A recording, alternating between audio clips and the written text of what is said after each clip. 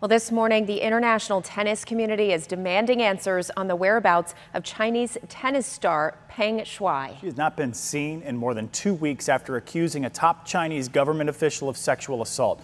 Chairman and CEO of the Women's Tennis Association says they're willing to lose hundreds of millions of dollars worth of business in China if her safety is not fully accounted for.